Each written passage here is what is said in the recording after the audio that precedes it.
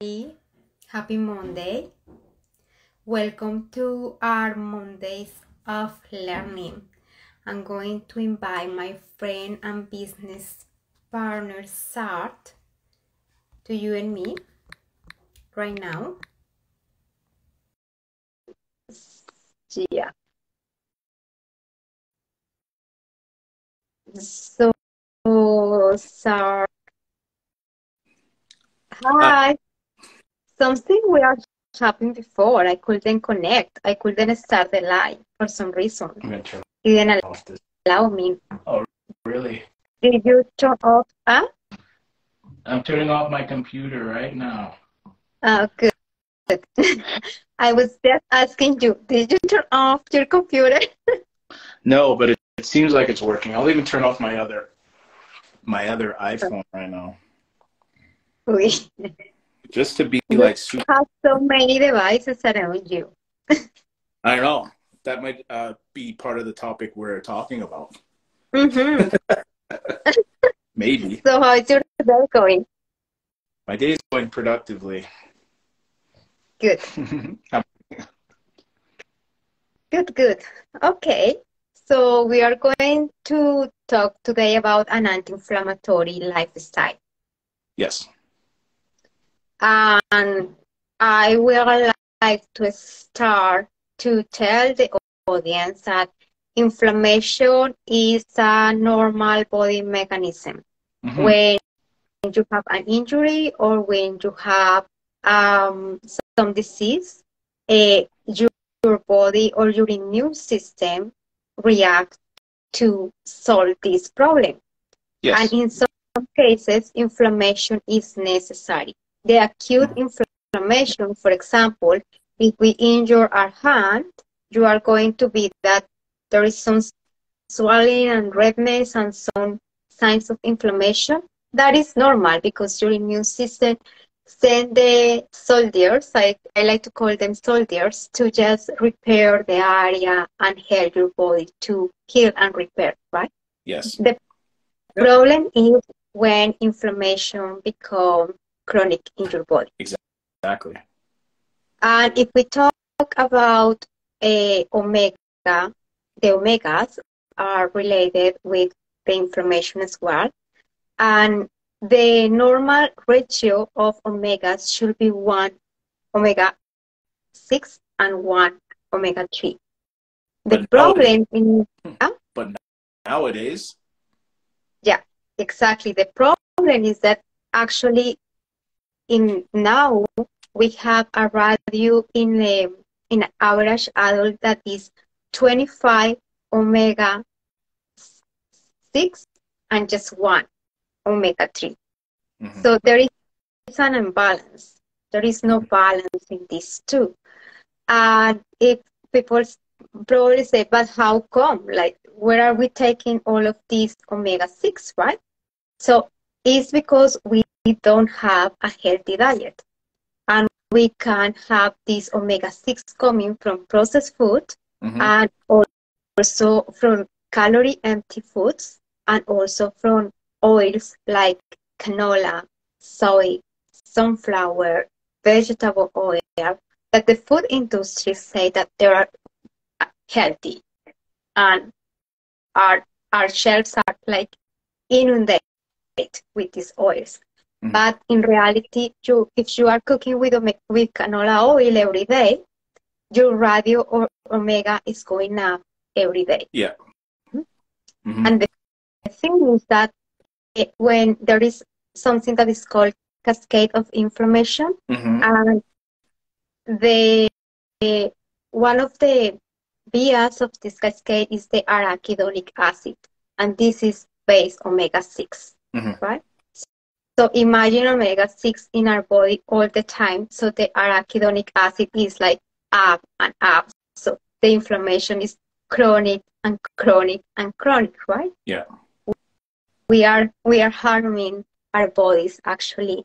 And it is important that people understand that if they don't have a good dietary choices and a good lifestyle choices, the body is going to react to that.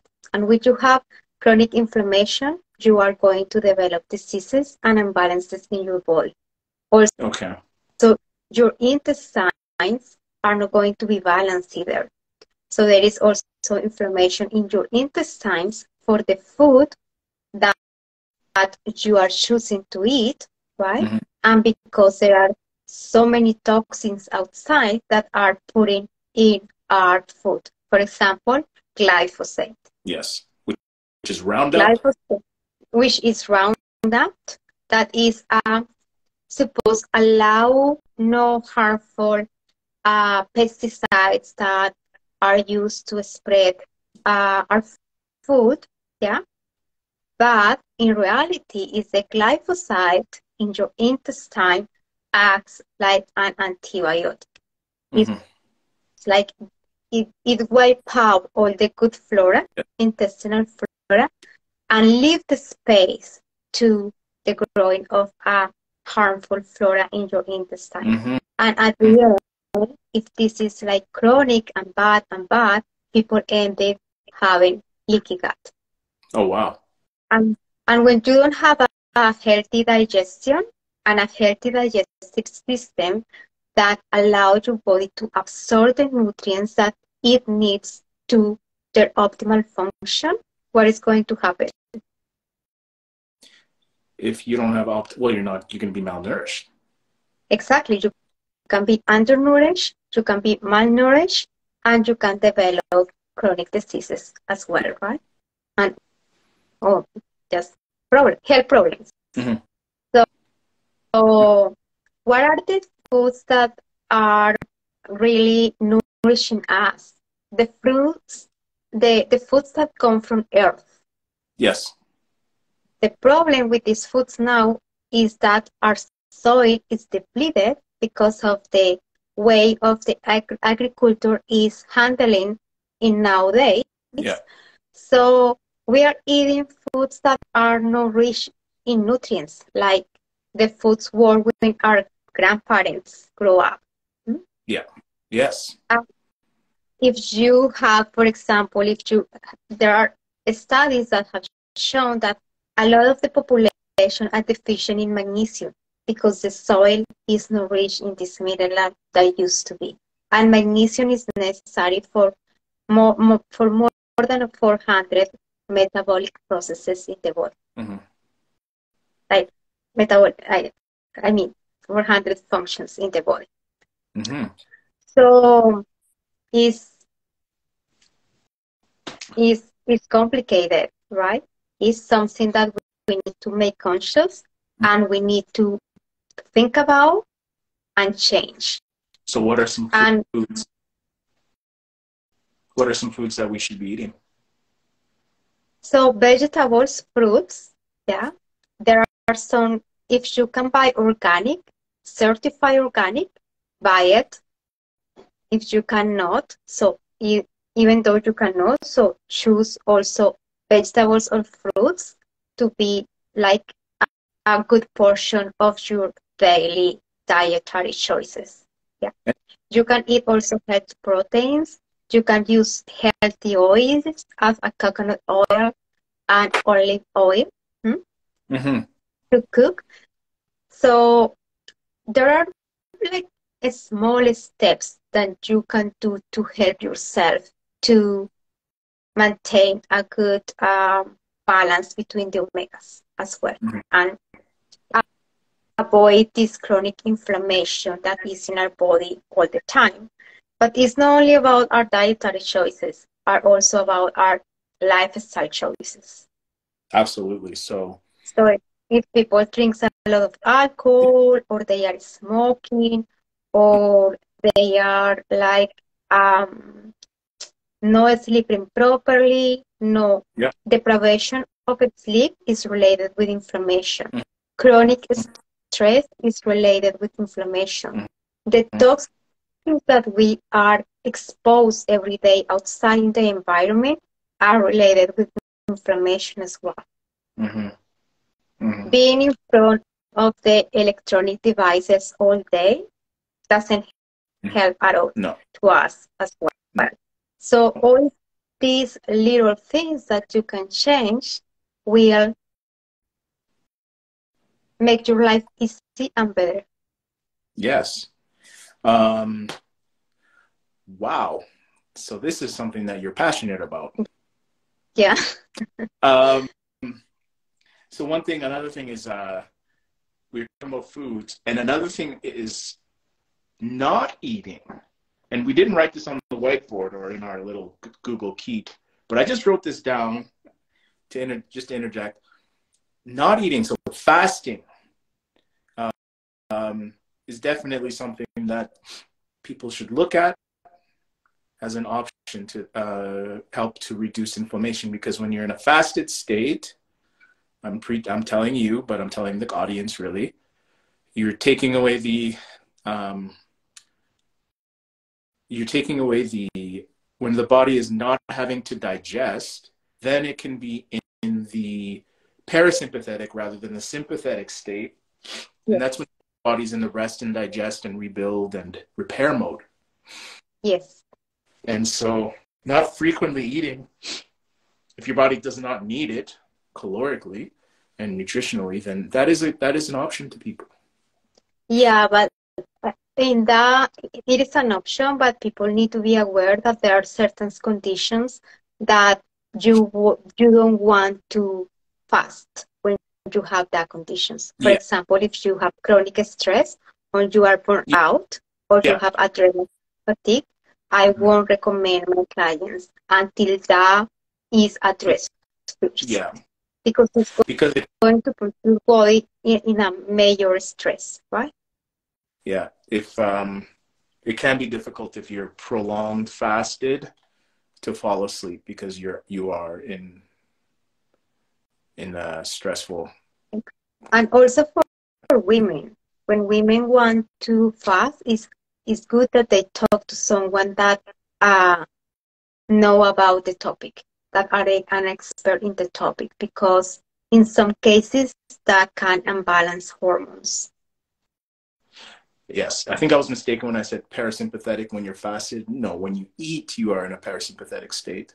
But when you're fasted, your body has the opportunity to clean up it's part of the sympathetic system is the one that is in alert. Yes, the parasympathetic is the one that is rest and digest. Rest and digest. So when you eat, you're in a parasympathetic state.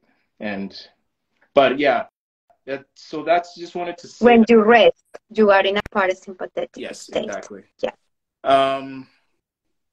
So Betsy, anything else about in a diet or anything else that you were thinking about? Yeah, I can tell people 6 foods that are powerful anti-inflammatories, and it can be just included in the diet, but also sometimes we need to do it therapeutically, right? And increase the doses using nutraceuticals or supplements, good quality supplements, right?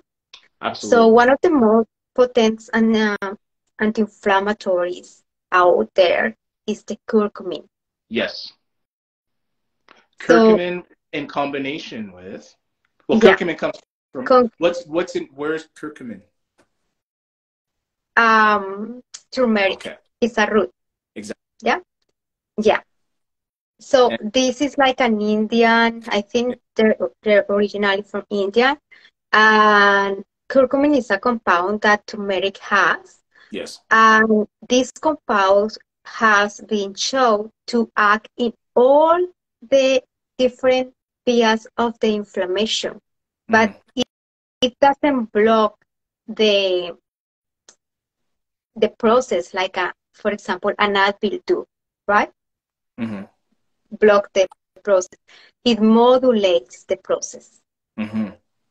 So that's why it's one of the more potent anti-inflammatories, right? But curcumin, to be able to be absorbed properly,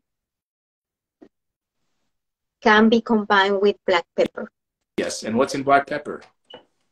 Piperine, which is an alkaloid, that can help to absorb better the curcumin. Mm-hmm. And nowadays there are a recipe that is very popular outside, and it's the golden milk, Yes. where you can put in curcumin, turmeric, curcumin, or because you can buy the powder as well, Yeah. right? In the vegetable milk, and you add a little bit of black pepper, and some people also add a little bit of butter or ghee. So it's like you can find the recipe. You can find many different recipes in the internet, and just take the one that you prefer and you like the more. But definitely, if you are doing that, like combine the curcumin with the black pepper. Yes. So it's more absorbable. Another and if you are going to do it therapeutically, please consult with a practitioner that can guide you in that, right? If you need something that is stronger, that just included daily in your in your dietary intake. Because if you want to do it therapeutically, it need to be more than 1,500 milligrams a day. Mm-hmm. So, but you need to talk to someone that know where, why, how, when, why, and how, right? Another very good anti-inflammatory food is ginger. So, and ginger is not only good for all the system, but it's very viable and very useful for inflammation in the intestine. Yes. And it has been used in traditional Chinese medicine and also Indian, all the Eastern culture medicines. And a difference to the curcumin, it doesn't act in all the inflammation vias, just in some of them. But it's also very potent. Yeah. And another one is rosemary. Rosemary. Rosemary is a very potent anti-inflammatory and also have antimycotic, antimicrobial, and antibacterial properties. What's antimycotic? I know, but I'm saying. Yeah, antimycotic is that, what did you say? Fungus? Fungus. Yeah. For fungus, yeah. So that is another potent one. And also, it has been proved that it helps with parasites as well. But of course, if you want to do it therapeutically, you need to consume in capsules in an oil, just guided for some specialists, right? Yes. But just include this herb in your recipes every day, right? A little bit. Remember, a little bit is going to build and build and build. So it will help. Another one is the capsaicin.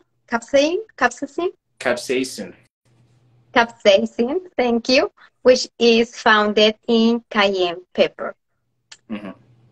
So this one also has a very important anti-inflammatory properties, and of course omega-3. Yes. That is founded in fish and also in supplements. When you are going to buy a supplement with omega-3, you need to see the relationship that it has. Just talk to a specialist so they can guide you through which one is better, and you should be taking more than 1,500 milligrams a day if it's in a therapeutic way. And another one is green tea. I love green tea. Green tea is a potent antioxidant, and it has also is a powerful antioxidant and has anti-inflammatory properties.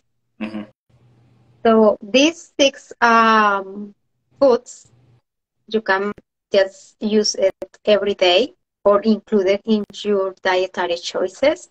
And if you want to go deeper and be guided for someone that know how to guide you and what is according with your needs, just please talk to a specialist or to me as well. You can a specialist. No, a specialist like you. Like me, yeah. Okay, good. You made it sound you're like, please talk to a specialist or talk to me. No, no, a specialist like me. Exactly like me. Absolutely. No, so, well, I mean, that Yeah. 20-minute rant was definitely evidence of your knowledge base. Yeah. That was pretty impressive. And let's talk about exercise and inflammation. And Well, what? Okay. Excessive exercise, when you move your body through either digestion or through moving, that automatically will cause inflammation. Because you're rubbing joints together, you're rubbing tissue together, and inflammation will occur in a mechanical sense. So when you exercise excessively, so there's one thing that's you will cause inflammation.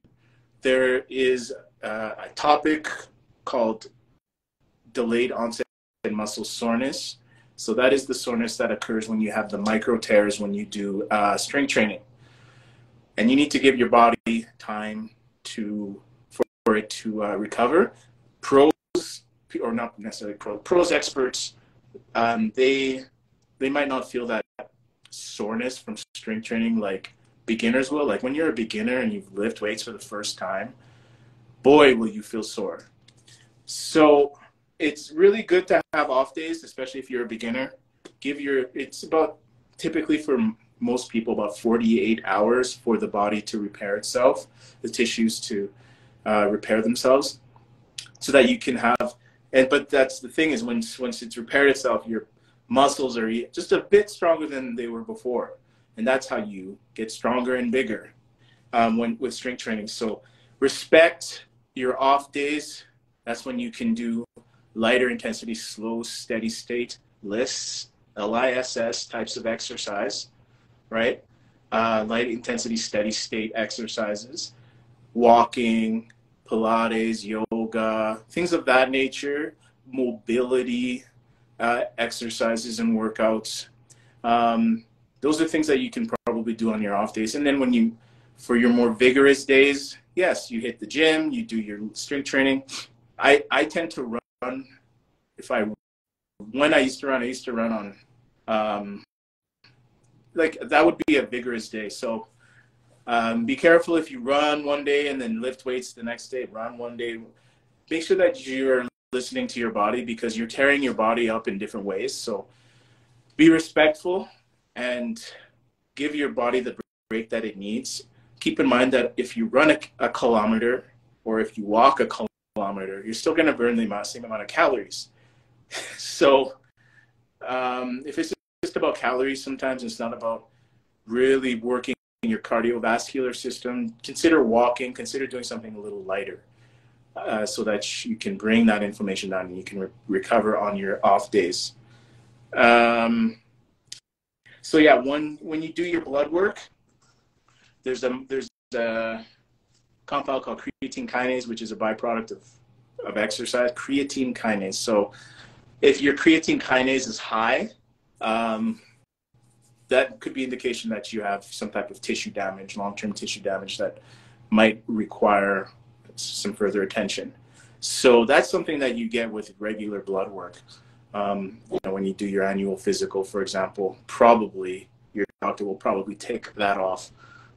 So that's something that, if you're noticing when you work out that, yes, it's taking me 3, 4, 5 days to recover, and that's like for a long period of time, then talk to your doctor and see if that creatine kinase level is high.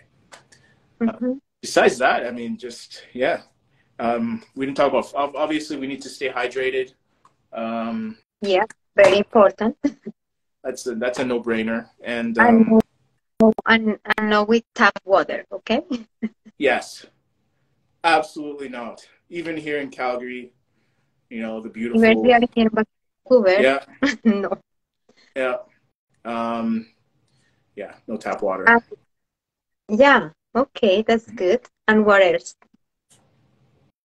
In terms of exercise, I think that's a good synopsis. That was a good summary and synopsis of that. And yeah, there's talking about the life. I can think of. I mean, we talked about diet, exercise, sleep, hydration, stress, environmental toxins, drugs, or not to do them. Yeah, that's a good overview. Yeah. So in terms of lifestyle, be sure you are active and follow Sartre guidance. And in terms of sleep, make sure you are sleeping enough time. Like you have a good quality and quantity in sleep. And alcohol, cannabis, and other drugs, you will not have the deep sleep. Exactly. Yeah, the REM sleep. So, well, the REM sleep or the deep sleep. So, or the REM sleep. It's the REM sleep that you don't have when you. The REM sleep. Yeah. And also make sure that you have good strategies to handle stress. Yes. So, I mean, there's a lot of mental fitness things that you can do, and that's a big thing right now. And if you can work on your mental fitness on a daily basis, that will bring, I mean, your whole body, like your brain, it will be better apt to take on new stresses. So work on that every day, whether it be meditative walking, whether it be meditation, whether it be whatever types of fitness suits your lifestyle. Deep breathing also, because most of us just forgot how to breathe properly. Mm-hmm. And that will help your body to relax. Mm-hmm. So it's important. Little things, active pauses during the day. Don't stay all day in front of your computer without just doing getting up, doing some stretches, some deep breaths. Like simple things that can help you day by day. And there are it doesn't cost money. Mm-hmm. Mm-hmm. Go outside and like hug a tree and be close to nature. Mm-hmm. Walk barefoot if you can do it, because that also will help reduce inflammation in your body. Mm-hmm. So yeah, so many things. Yeah. Yeah, I think we covered everything, right? Yeah. Yes, I think so. I think we covered a lot. Yeah. It's always more, but as you can see, everybody, we like to talk. Well, you like to talk today, but that's Yeah, I talked too much today. No. That was good. That's just exemplary of your expertise. So, no, it's good. I appreciate that. Yeah. Thank you. Yeah. And thank you also for your guidance, because it's always important. Yeah. I've been reducing my workouts to about 30 minutes just to, I was going really hard for a while, and I'm just 30 minutes a day. I think that'll be good for the next time, for the meantime. So I'm being cognizant, and that's the thing, periodize your workouts. And, don't they stay with the same exercise, because, walking, I mean, that's great. But I mean, vigorous, like, if you're doing the exact same thing all the time, I'm talking all the time, like, you will develop chronic, like, repetitive, like, syndromes or repetitive stress syndrome, so, which is inflammation in a certain area, right? So keep that in mind too. Vary it, just because, I mean, you see players in pro sports, in the NBA, for example, these kids all they did when they were teenagers was they played basketball. They didn't play football, play volleyball. And now they're getting injured all of the time, because that's all their body knows is the movement patterns for basketball. Yes. So. Yeah, that's true. And also it's important to listen to your body. Yes. Your body is wise. The thing is that the majority of people are disconnecting from their bodies because they are too much in their computer, game, TV, hearing toxic stuff from outside. So you are not connected with your body. Your body can tell you what's going on, actually, inside of you. if you pay attention. Absolutely. Yeah. Okay. Anything that you would like to add, Sartre? No, we're at 30 minutes. Okay. So we will see you again next Monday, same time, 5:30 p.m. Pacific, 6:30 p.m. Mountain Time, and 8:30 p.m. Colombia, Miami time. Eastern time. Okay. Okay. So everyone have a beautiful week and enjoy the life. It's short. Take care. Okay. Talk to you soon. Bye, Sat. Bye, Betsy. Bye. Bye, everybody.